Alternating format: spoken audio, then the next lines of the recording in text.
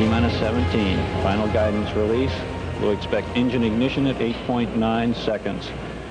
10, 9, 8, 7. Ignition sequence started. All engines are started. We have ignition. 2, 1, 0. We have a liftoff. We have a liftoff, and it's lighting up the area. It's just like daylight here at Kennedy Space Center as the Saturn V is moving off the pad. It has now cleared the tower.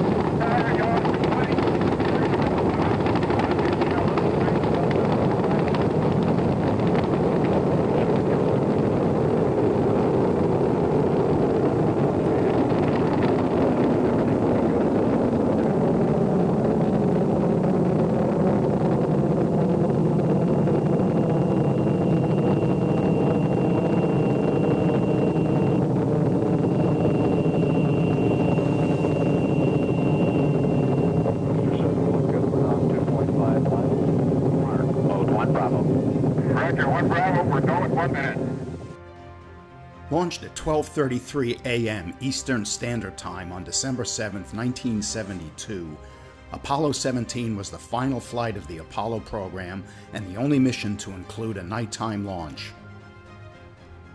The launch was reportedly visible as far as 500 miles up the eastern seaboard of the United States. In command was veteran astronaut Eugene Cernan. Cernan had previously flown to the moon aboard Apollo 10, making him one of only 3 astronauts to have flown to the moon twice. Joining Cernan as command module pilot was Ronald Evans. A native of Kansas, Apollo 17 was Evans' first and only spaceflight. Also aboard, serving as Lunar Module pilot, was Cernan Schmitt. A geologist by trade, Schmitt was the only scientist to walk on the moon. It took the crew of Apollo 17 approximately 12 minutes to enter orbit 93 miles above the Earth. Just over 50 minutes after launch, the crew aboard the spacecraft and ground controllers in Houston received telemetry indicating one of the batteries powering the Saturn V's instrumentation unit may be faulty. Developed by IBM, the instrumentation unit was the brains of the Saturn V launch vehicle. Mounted between the rocket's third stage and the Apollo spacecraft, it stood at 23 feet tall and weighed in at about 4,000 pounds. Containing the navigation, guidance, control, and sequencing equipment, the instrumentation unit was essential for the flight and the trip to the moon. Soon, ground controllers concluded that the telemetry was faulty and that the instrumentation unit was functioning normally. At 2 hours 53 minutes ground elapsed time, capsule communicator and future shuttle astronaut Bob Overmyer reported to the crew of Apollo 17 the news they had been waiting for. They were go for translunar injection. They were go for the moon. And very faintly we copy the crew reporting S4B ignition. That's confirmed by the telemetry. Booster reports the thrust looks good on the S4B. This burn was initiated at an altitude of about 97 nautical miles above Earth. When finished, the spacecraft will be at about 150 miles above Earth and on its way to the moon, some 213,000 nautical miles away. With the TLI burn completed, the next major milestone on the flight plan was for Command Module pilot Ronald Evans to dock with the Lunar Module and pluck it from its protective adapter for its trip to the moon. Roger, Houston. Roger, we copy. Okay, we're free. Rates look pretty good. Let's suck it together. Ready. She's lined up, not bad. Okay. Prime 1. Mark it, stand by. Here she comes. Okay. Hey, guys. The maneuver a success, and with the spent S4B stage of the Saturn V falling away from their spacecraft, the crew of Apollo 17 observed the Earth getting smaller and smaller as they raced toward the moon. As they continued on their outbound journey, Ronald Evans captured one of the most iconic images of the Apollo program, a full Earth set against the blackness of space. At just over 6 hours ground elapsed time, the spacecraft was nearly 24,000 nautical miles from Earth, traveling at a velocity of 12,300 feet per second. By day 2 of the mission, the crew of Apollo 17 was settling into the routine of life aboard their spacecraft. 24 hours since launch, the crew was almost 98,000 nautical miles from Earth. They continued to report on their observations and to snap photographs of an ever-shrinking home planet. On day 3, the crew removed the tunnel hatch that separated the Lunar Module from the Command Module to enter and inspect the Lunar Module ahead of the landing scheduled in just 2 days. The vehicle passed inspection and was deemed ready for its flight to the lunar surface. Day 5 of the mission began for the crew of Apollo 17 at 81 hours 30 minutes ground elapsed time. They were now about 17,350 nautical miles from the Moon, falling toward it at nearly 3,600 feet per second. This day would see the crew of Apollo 17 enter orbit around the Moon. Also on this day, the landing crew would take their place in the Lunar Module and landed on the lunar surface. 88 hours and 43 minutes since lifting off from the Kennedy Space Center, the crew of Apollo 17 coasted behind the Moon. Before they did, they offered this observation to the folks in Houston. Just to round out things, as we pitch back into LOI attitude, lo and behold, from over the top of the lamp came the Earth. Put the whole thing in one big package. Interesting, Gordo. We can see we're right over South America, and of course we can see up the Gulf Coast, and it looks like Houston's covered with clouds. But poetically enough, we can see the Cape. At least we can see Florida. How about that? While behind the Moon, Ron Evans would fire the spacecraft's big engine to slow it down and allow it to enter lunar orbit. If all went as planned, the crew would re-emerge in orbit around the Moon at 89 hours, 16 minutes, and 29 seconds ground elapsed time. Until then, all mission controllers in Houston could do was wait. This is Apollo Control, 89 hours, 15 minutes ground elapsed time. Some 55 seconds until Apollo 17 comes from behind the Moon on the start of the first lunar orbit. We're waiting word from the communications officer that we have indeed gotten a signal and telemetry from the spacecraft. Once Apollo 17 came around the Moon, the Command Module would, for the remainder of the mission, be called America. America, Houston, this is America. You can breathe easier. America has arrived on station for the challenge ahead. Very good. We've been hearing you for a couple minutes now. We've had a ground sight problem, but you're loud and clear now. Apollo 17 had safely entered lunar orbit.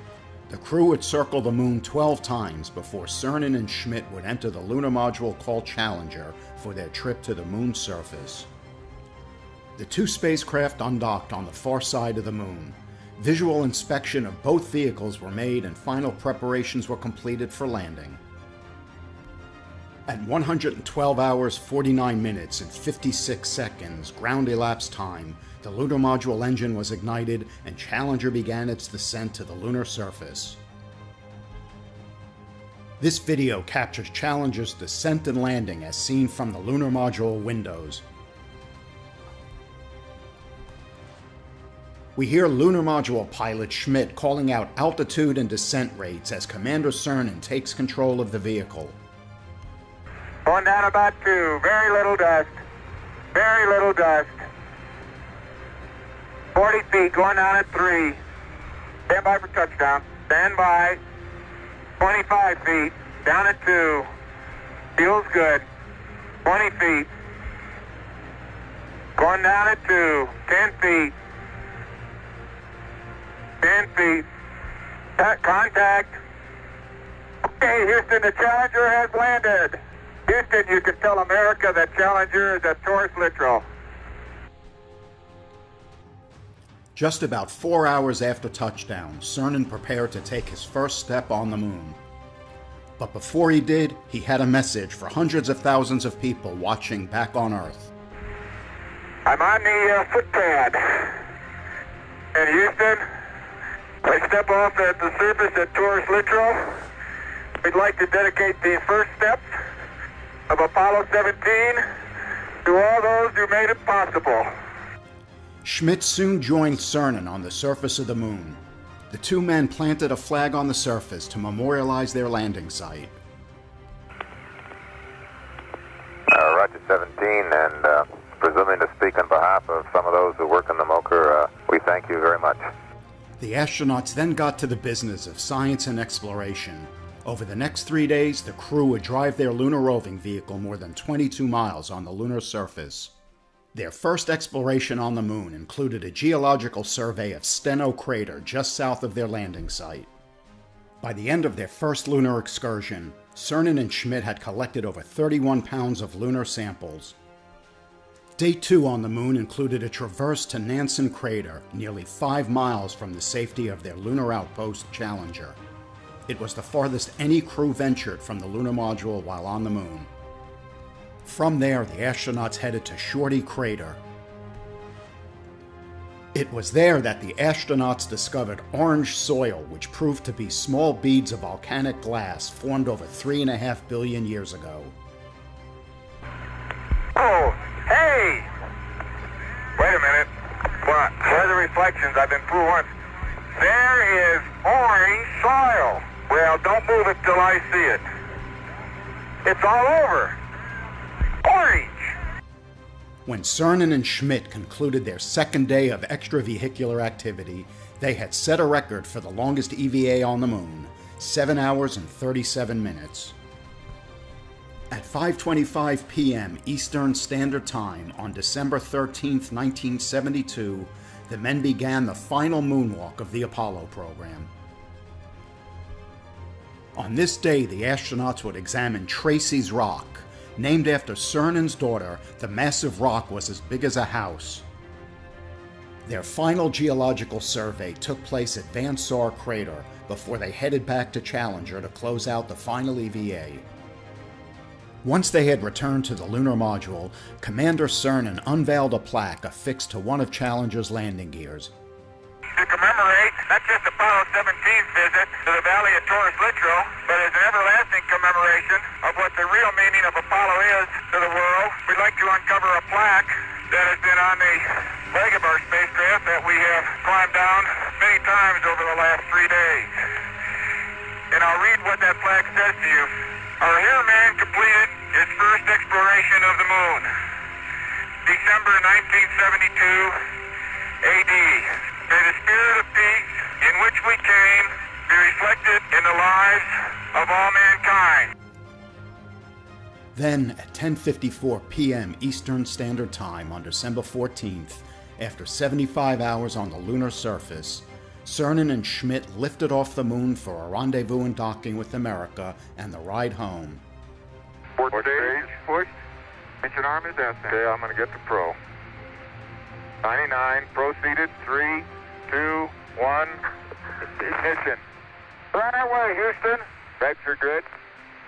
Ag side. Pitch over. Roger, you have good thrust.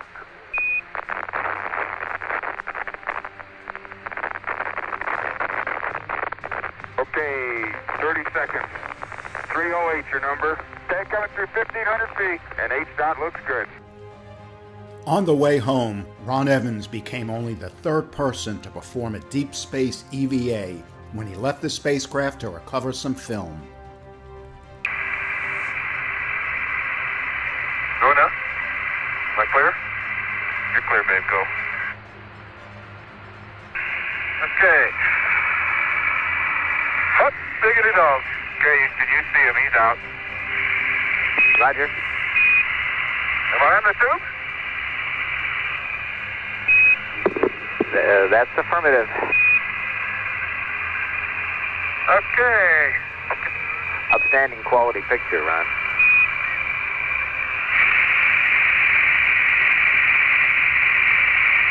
See me wave? That's affirmative. Okay. Beautiful. To this day, Evans remains the last person to have performed a deep space EVA. 2 days after Evans' trip outside the spacecraft, the crew of Apollo 17 slammed into the Earth's atmosphere. Traveling close to 25,000 miles per hour, the 5,000 degree Fahrenheit spacecraft looked like a fireball looking out the windows.